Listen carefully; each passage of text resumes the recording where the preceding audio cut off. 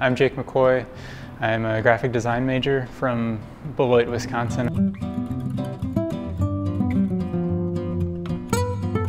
So one of the requirements for the graphic design major is having a senior show.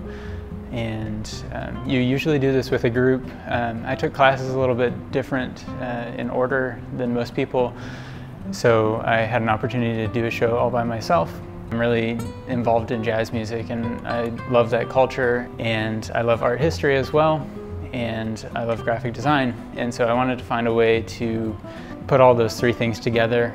I just created works of art about jazz musicians. I wrote songs for fine artists. And so on Saturday I'm having a concert. I'll be performing a couple of jazz standards as well as some of their original compositions. The research part of this gallery was seeing how they interacted and seeing a bunch of artists that thought about music and ways of expressing music. In graphic design, it has caused me to think a lot about how I can incorporate art history into my design, and caused me to think about some possibilities of working in museums or working for music labels, or just trying to find some way that I can do what I love in the field of graphic design and still keep those connections with art history and with jazz.